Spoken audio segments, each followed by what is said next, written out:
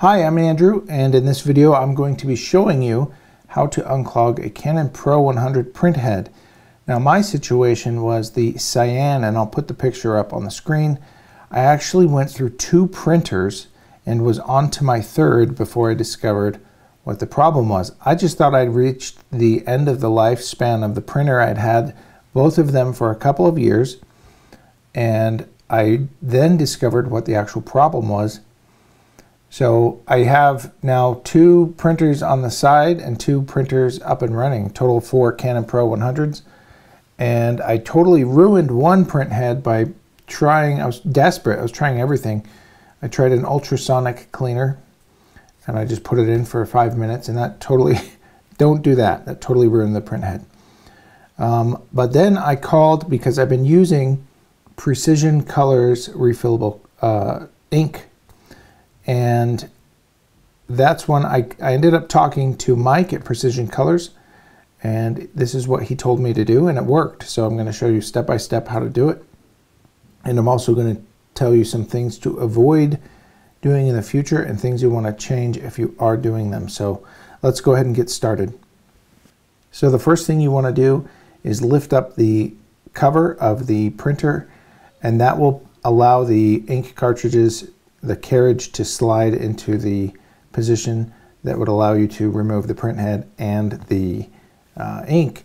But while it's in this position, you want to actually unplug the printer to prevent it from sliding back. And then we'll get back to it. When we're done, we're going to be plugging it back in.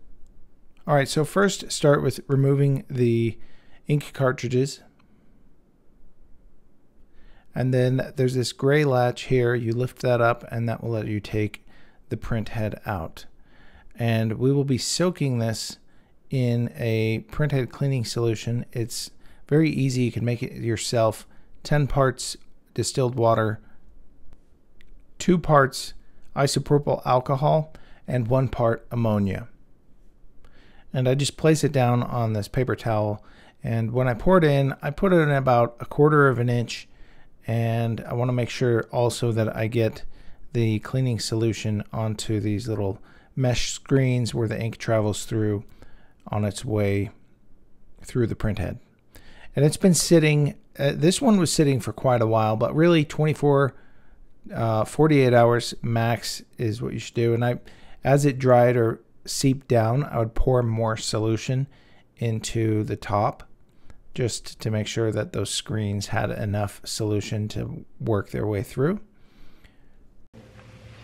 So this can happen to any ink cartridge and any nozzle on the printhead, but according to Mike with Precision Colors, it happens more often with the cyan, because it has the furthest distance to travel, and so it has the higher likelihood to cause ink starvation to the printhead.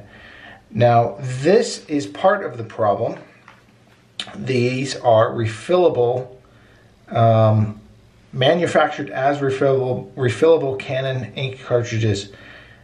I am using all of the other colors except the cyan without problem, but there is an issue, and I'll show you later, with using these as opposed to using either a genuine, this is a genuine brand new cyan cartridge. This is a genuine Canon cartridge that has been refilled. And the difference is the sponge material that they are using. They use the same sponge material in the original cartridge, only on that pad right there. The rest of the sponge material in this whole thing is a different material, and it clogs. I'll show you that later. But let's get to the printhead. So here's the printhead. It's been soaking for a long time. I actually left this soaking way too long. 24 hours is good. I had this in for weeks just because I didn't get around to it, but I saw the video request and I thought I'd make it. So you can actually see rust forming here. And I soaked this in this print solution right here. And the recipe for this, I used to sell this. I made thousands of dollars a month selling this. And I'll just tell you what the recipe is. 10 parts distilled water, 2 parts alcohol, and that's just isopropyl alcohol. I was using some denatured, but it really didn't matter. And 1 part ammonia. And I've actually, now that I make it myself, I've kept the bottle. I've upped the ammonia a little bit more, and it seems to do a little bit better of a job. But if you're looking for a business, I'll do a video on how I sold this. It was mainly for the Epson printers that clogged all the time. And so I was making it for myself, and I thought I could just sell it. And so that's why I was selling it. So what you're gonna need is, I have this water pick tool. This is my old one. I love this just for dental care. But this recommendation came from Mike with Precision Colors. From him, he said use a water pick on the actual print head. And so I actually ruined one print head temporarily. Oddly, it fixed itself. And I ruined another print head entirely, not using this method. I tried an ultrasonic cleaner, and that really trashed the print head, so don't do that. So what we're gonna do here is we are going to fill the tank with print head cleaner. Now this has been soaking, again, 24 hours, 36 hours, 48 hours. You don't need to go beyond that. And I kept making sure, because it would either drain out or it would dry up right here in these. So you want to make sure you're putting the liquid, just filling that up as it's sitting there soaking. And I had it up to about that level. I didn't go up onto these contacts here. You just want to make sure that that's submerged. And then what you do on the water pick tool, you have this dial, and you can crank this up to 10. I've actually cut my mouth at about 7. So I had totally bleeding, just blood everywhere. I cut my tongue and my gums. I don't know why they make it that strong. Maybe if you have braces and you're really trying to get something out, but and I tried it at about 6 for the print head, and that was too much. You really don't need much at all. I keep it now at about 2 or 3 for cleaning print head. And you want to make sure you're doing this in a bathroom, because you get some spray, and you don't hold it directly on the print head. So I'll zoom in here. I'll try and make sure I do this in camera. So you have a little on-off on this water pick. It's really worth doing. I'll show you also how I clean my cartridges out, my yellow cartridges now with this. So go ahead and turn it on.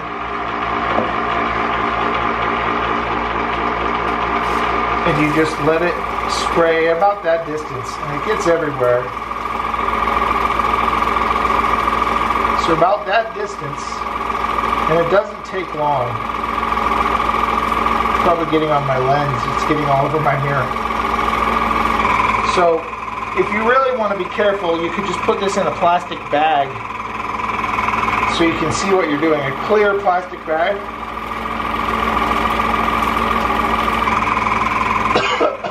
Very strong ammonia.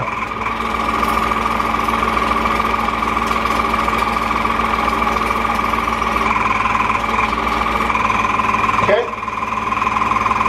As you can see, I don't know if you can tell, there's a little bit of, looks like black still in the nozzle. And that's it. That's all I did. And I took the print head that was giving me those problems, same exact problems as you showed. So we'll go ahead and turn this off. I'll just rinse it off with some distilled.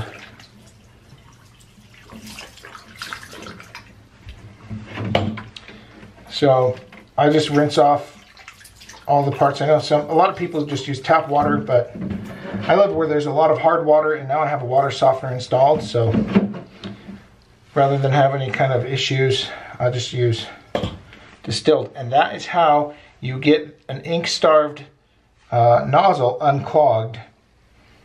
and it will print as good as new. These are Precision Colors inks. The Signature Edition flows better than the Cyan, the older edition. So I would recommend buying only Signature Edition inks. This is not a sponsor from Precision Color, and I'm not getting any kind of kickback. I'm just pointing this out to you. But let me show you the difference with the third-party Cyan and a genuine, get it out here, and a genuine Cyan cartridge. I really just need to wash out the yellow. But if you have one that's been sitting around for a long time, it's really dry, it might be worth rinsing out. But these are fresh, so I need to clean out the yellow, but just for demonstration purposes, I will do Cyan to Cyan just to show you. And I'm using my water pick for this. I created a special nozzle, and I can go ahead and provide it if people are interested in buying this, or I'll show you how I made it, but I'll also put it up for sale. This really makes the rinsing go faster. You can use a syringe instead of a water pick, but it goes much, much faster. So I'll go ahead and put this on. And I have my tank filled with Printhead cleaner. I'm getting ink all over me. With Printhead cleaner. So I will go ahead and turn this on. I'm going to plug this hole. It's going to get messy. Let me zoom in. I shouldn't be wearing a white shirt. As you can see, some of it's coming out right now. But you don't need this up high. I have it about 2 or 3. And we're going to turn this on. It's going to get messy. Hopefully I don't ruin my shirt.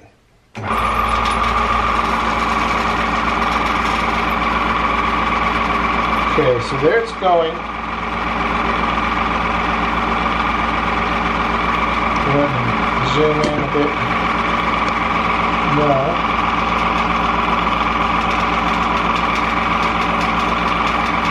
So that's rinsing out this cartridge. I got some ink on my walls here. Okay. So we'll turn that off. Now this is the third-party ink cartridge.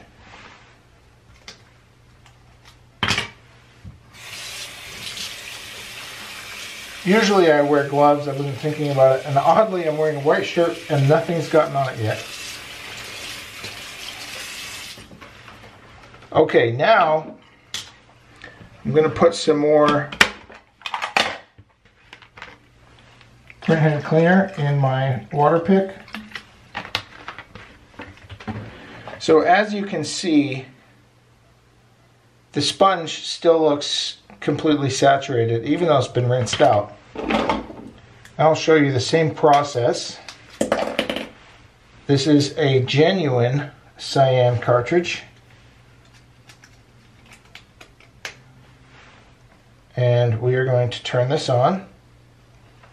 And look at that. So the actual sponge doesn't absorb ink in the genuine cart.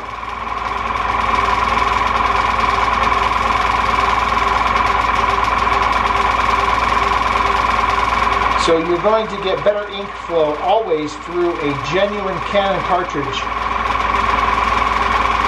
than through any other kind of third-party cartridge. So that alone should tell you it's worth using Canon ink cartridges for refills, not the third-party ones. So now back to the printer. The only thing you want to make sure is that the contacts, the little gold contacts on the back of the printhead, are dry before you put it in. So the printer's not on. We'll be putting the printhead in and then replacing all of the ink cartridges. And I only use genuine cartridges for the Cyan, and I've been buying, to replace all these other cartridges, I've been buying genuine carts.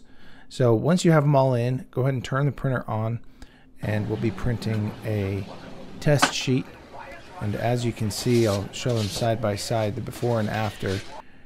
You have, that was the before, and then after, it's totally clean. And I've been going several months now without a single clog, and I've been using refilled cyan with Precision Colors Signature Edition, but I've also been using genuine cartridges just to build up my stock of refillables. So there you have it. That's how I unclogged my Canon Pro 100 printheads that were clogged. Definitely worth doing. I was panicked, and I'm sure you are too. Who knew that that would be the problem? But that's the solution that worked for me. Thank you to Mike from Precision Colors. And if you have any comments or suggestions you can leave those in the comment section, or if you have any questions about the process. Also subscribe and click like if you want more videos printing related and tech related. And I also have a tip jar and a Patreon page if you want to help the channel grow. It does. Even the smallest amount helps me out. So thanks for watching and have a great day. One more thing, I just wanted to point out that there is another YouTube channel, and that is Jose Rodriguez. And his channel, if you haven't come across it yet, you definitely will if you start looking up Canon printer information. So I recommend checking out his channel, and also he has a Facebook page where a lot of us printers are all together helping each other out. So that is a great resource. If you don't already know about it, check him out on Facebook and check out his YouTube channel.